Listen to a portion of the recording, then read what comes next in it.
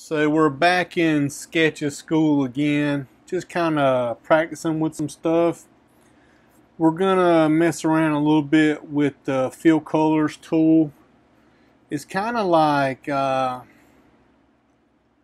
paint bucket tool that used to be in the old computers that we had around whenever I was in college. So you want to go over to where the roller is. You can select different values, and that's the lightness or darkness of something. You see I got light gray all the way down to black with middle gray in the middle where it's supposed to be. And once you select what you want to do, I just hit the background, just tap it, and it turns the whole background that light gray. So my next move, I want to switch values. I'm going to something a little bit darker.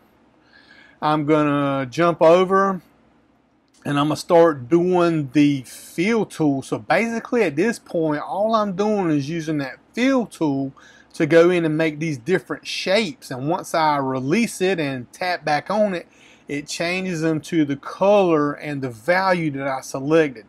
So it doesn't matter what value you want to use, or color really, because you can pick any color that you want to change these shapes to.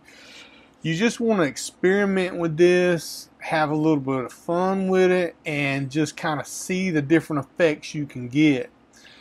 You're able to go in and move around objects on the page. You can see that the black objects, which is what we made first, come out to be the front layer of my sketch, and the purple objects that I picked next turn out to be the back layer. So it's just as simple as playing around with it and seeing what you can do. Okay? You guys have fun when you make your art.